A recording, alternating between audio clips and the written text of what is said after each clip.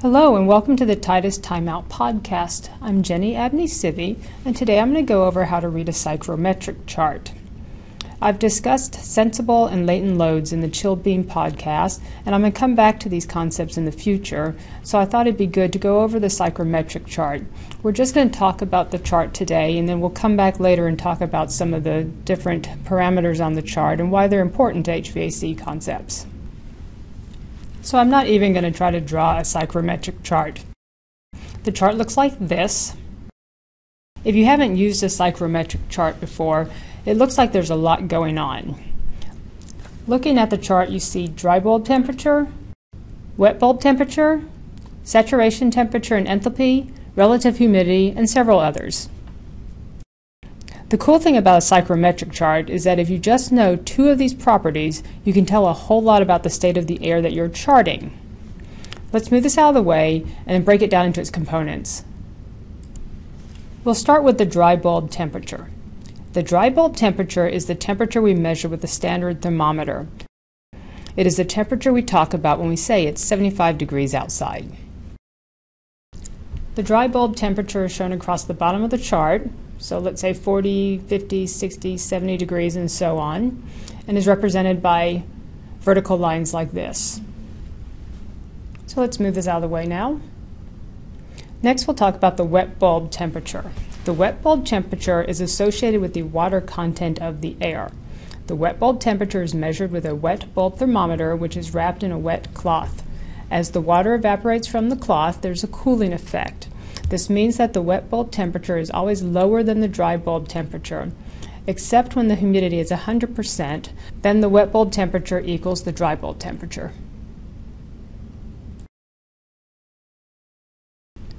On the psychrometric chart, the wet bulb temperatures go diagonally like this. And let's add some temperatures, 90, 80, 70, 60, and so on. Now let's move this out of the way and we'll talk about enthalpy. Enthalpy is the measure of heat energy in the air due to sensible and latent heat. Think of sensible heat as the temperature of the air and latent heat as the moisture in the air. The enthalpy is shown above the saturation temperatures. It's in units of BTU per pound, and it runs diagonally like this. Let's move this out of the way and talk about relative humidity. Relative humidity is the amount of water air can hold at a certain temperature. Warm air can hold more water than cold air.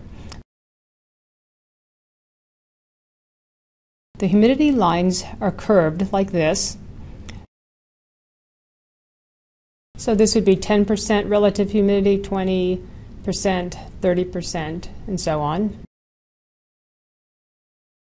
Zero humidity is the dry bulb scale down at the bottom, and 100% humidity is up at the saturation line here. Relative humidity is a percentage, so 70% relative humidity means that the air contains 70% of the water it can hold at that temperature. So let's move this out of the way and talk about absolute humidity. Absolute humidity, also known as the humidity ratio, is the vapor content of air in pounds of water vapor per pounds of dry air, or on my chart it'll be shown as grains of water vapor per pounds of dry air, where 7,000 grains is 1 pound. It is shown on the right side of the chart and goes horizontal like this.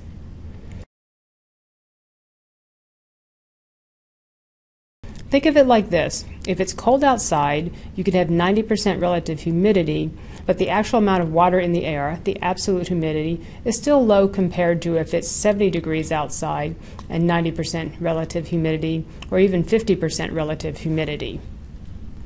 Let's move this one out of the way and talk about the dew point. The dew point temperature is the temperature at which water will begin to condense out of moist air. It's represented on the 100% humidity line, and it's read horizontally on the psychrometric chart like this. Now let's move this out of the way and get to specific volume. The specific volume of air is the volume that a certain weight of air occupies under specific conditions. Specific volume is shown with diagonal lines like this. The units are cubic feet per pound of dry air, so it's 12.5 cubic feet per pound, 13, 13.5, 14, 14.5, and 15, like that. So let's move this out of the way one more time and talk about vapor pressure. Vapor pressure relates to the number of water vapor molecules per cubic meter, and it's linearly related to absolute humidity. Vapor pressure affects the evaporation rate. When the humidity is high, the vapor pressure is high, and this is why there's very little evaporation in humid climates. It's shown on the right side and goes horizontally like this. It's in inches of mercury, so 0.2, 0.3, 0.4 inches of mercury, and so on. So let's move this out of the way and bring back our psychrometric chart and do an example. Let's say you have a space at sea level that is 70 degrees and 50% relative humidity.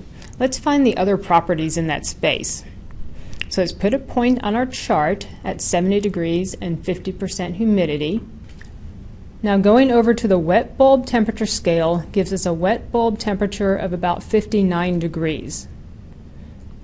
Drawing a line over to absolute humidity gives us about 56 grains per pound. And if you continue over, you get about 0.38 inches of mercury for the vapor pressure.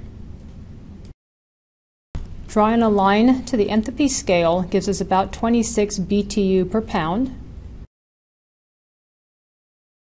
And you can see that the specific volume is about 13.5 cubic feet per pound. Drawing a horizontal line to the saturation temperature gives us the dew point of about 50 degrees.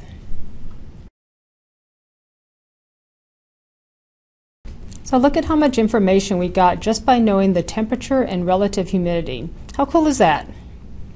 So now that's how to read a psychrometric chart. Don't forget to subscribe to our YouTube channel, and thanks for taking the time out with us.